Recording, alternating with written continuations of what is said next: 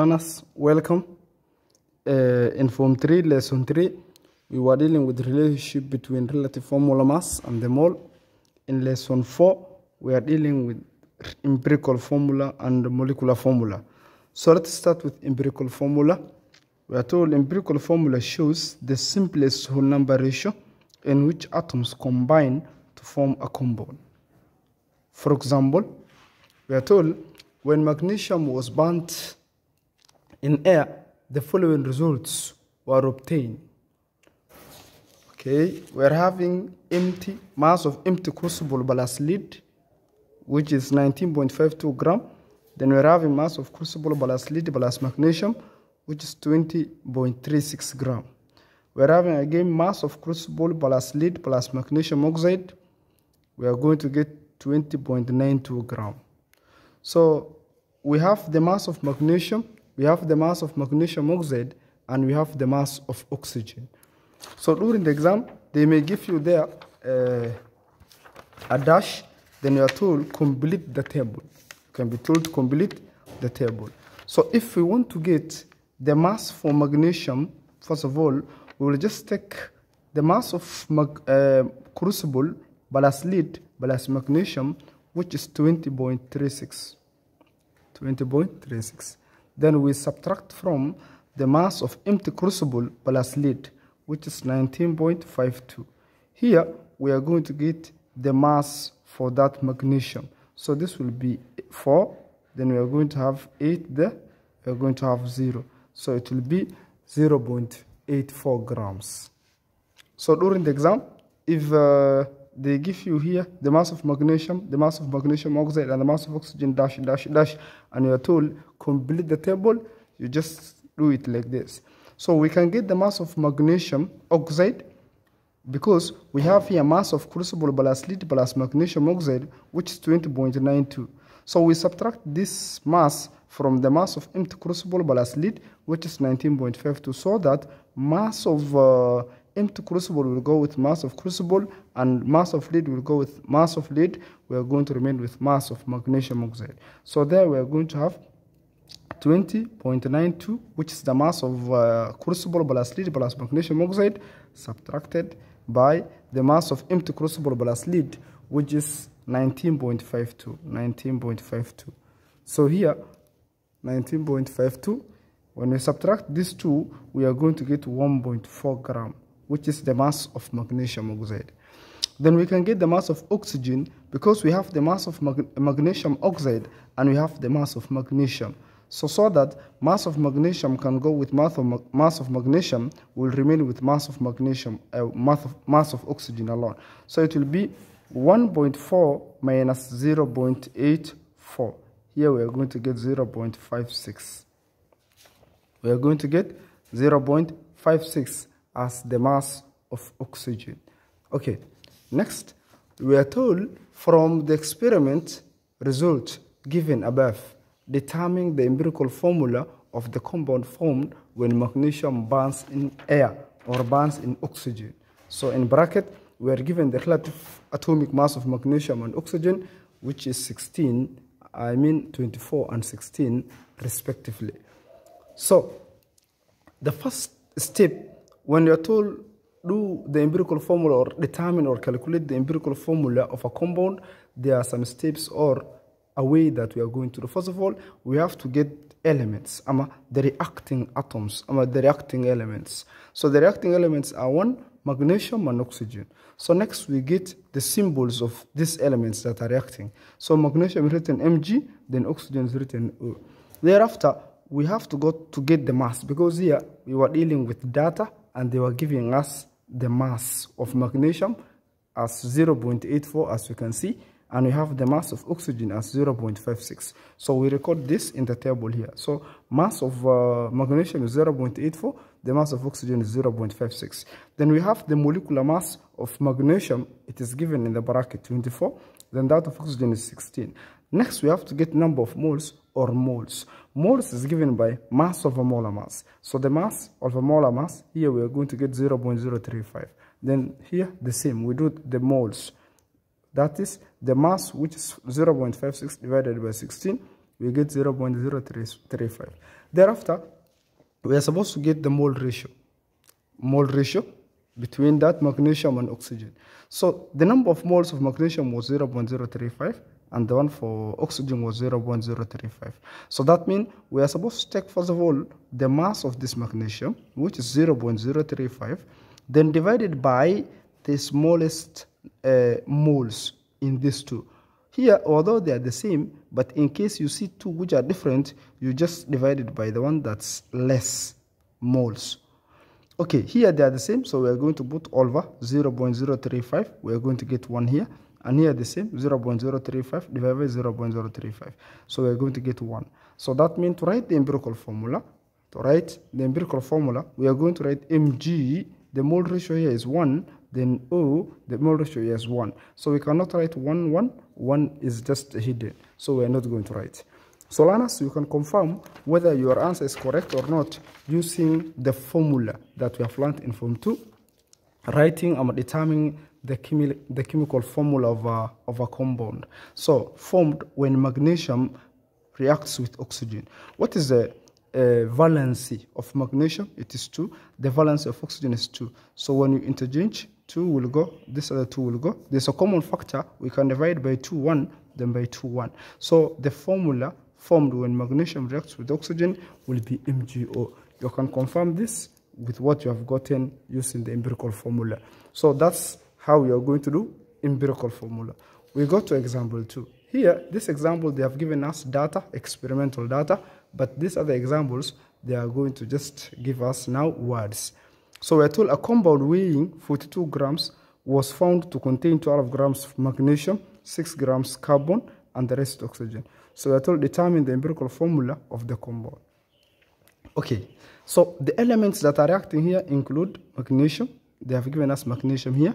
Then we have carbon, and the rest were oxygen. So magnesium, carbon, and oxygen were our elements. So the chemical symbol for magnesium, carbon, and oxygen is like that. The next we are having the mass. The mass of magnesium was 12. It is given here 12 grams magnesium. The mass of carbon is 6. It's given 6 grams carbon, and the rest was oxygen. So if the compound was weighing 42 grams, that means 42 minus 12 plus this 6, which will give you 18. When you subtract 42 minus 18, will give you 24. Because this, what you are supposed to do is that when you take 12, you add 6, you add 24, they are supposed to be equal to 42, because that is the mass of the compound. Okay, the molar mass of magnesium is 24 given in the bracket. The one for carbon is 12 and oxygen is 16. Next, let's get the number of moles. So we get the number of moles of magnesium by mass over molar mass. We get 0.5. The one for carbon, mass, which is 6, divided by the molar mass, which is 12, we get 0.5. The one for oxygen, the same, mass over molar mass. The mass was 24, then the molar mass was 16. We get 1.1. Thereafter, we get the mole ratio. Check here. The mole ratio here, we are going to have, first of all, 0.05. Then we divide by this 3, the one that's less, the least. So the least is 0.5. So 0.5 divided by 0.5, we get 1. And here the same, 0.5 divided by 0.5, we get 1. But here I have 1.5 divided by 0.5, because 0.5 was the least moles. So I'm going to get here 3. So to write the empirical formula, I'm going to have Mg1, I don't write 1, we don't write 1 in chemistry, C1, we don't write 1, then O3. So MgCO3. This one hidden, this one hidden. Okay, we move. Example 3. An oxide of silicon was found to contain 47% by mass silicon. In the previous example, we are given mass, but here we are given the percentage composition by mass of silicon. What is the empirical formula of the oxide? Of the oxide of silicon. So the RAM of silicon is 28, the one for oxygen is 16. Okay, we start the same elements. The elements are silicon and oxygen. The chemical symbol of silicon and oxygen as follow. The percentage composition for silicon is 47. Then that means the one for oxygen, we say 100 minus 47, which is 53%. So thereafter, we get the number of moles. Number of moles is given by mass over molar mass. So here we have not been given mass, but we have given percentage composition by mass. So we say 47 divided by 22. That 47 will be your mass. Okay, 1.68. That's what we're going to get there. So here, 53 divided by 16, we get 3.31 there. So let's go next to the mole ratio. This one is the one that's small. So 1.68 divided by 1.68, we get 1. But in this other side, we are having 3.31 divided by 1.68. It will be equal to 1.97, something like that. So we can round it to 2. Okay. The empirical formula there will be Si1. We don't write one in chemistry. Then we are going to get O2. That's the O2 there. So that will be silicon peroxide. You can confirm this by just knowing the one for Form 2. Silicon peroxide, silicon is having a valence of 4, oxygen a valence of 2. When you interchange, you are going to have 2, 4. Divide, because there's a common factor there, you are going to get SiO2.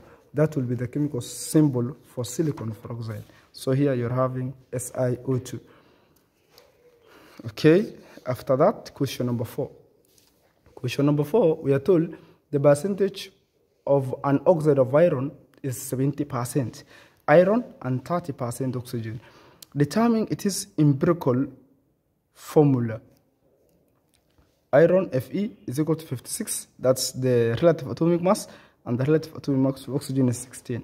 So we do the same procedure. We talk about the elements. The elements there are iron and oxygen. The chemical symbol for iron Fe. Then the one for oxygen is O. Then their percentage composition for iron is 70. The one for oxygen is 30. It's given up there. Then we get the number of moles. We say mass, which is representing for you percentage composition by mass, 70 over 56. I get 1.25.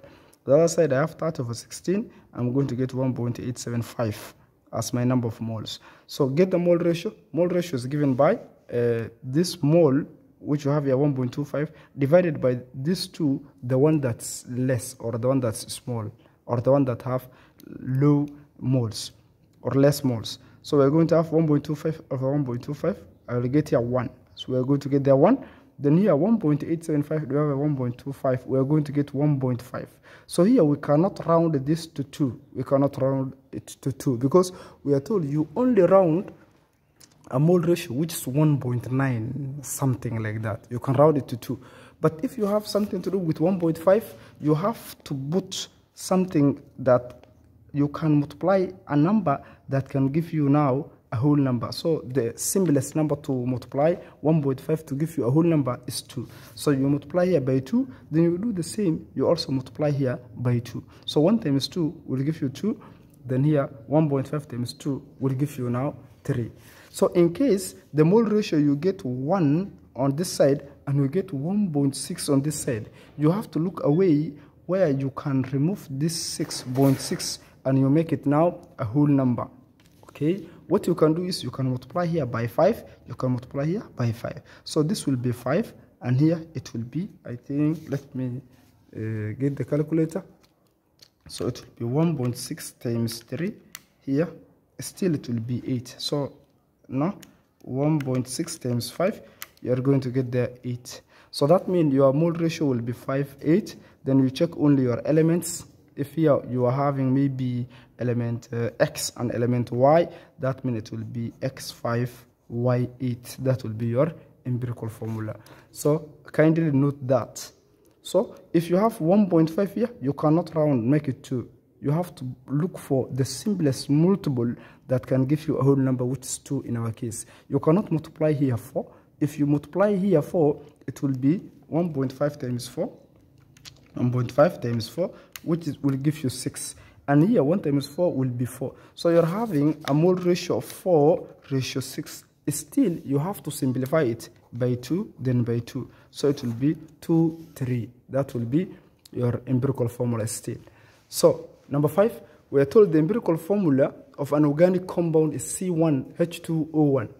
If the empirical mass of the compound is 30, find the percentage elements or the percentage composition of the elements in the compound. So you're given C12, H is equal to 1, that's the RM of the elements. So here, it's not must you to be given the empirical mass. You can get the empirical mass on your own by just knowing your compound, the empirical formula, which is C1. C here is carbon, which is 12, plus 1, which is for hydrogen, times 2 hydrogen that you can see in the formula, plus 16 for oxygen. this one will automatically give you 30. That's how you are going to get your empirical mass.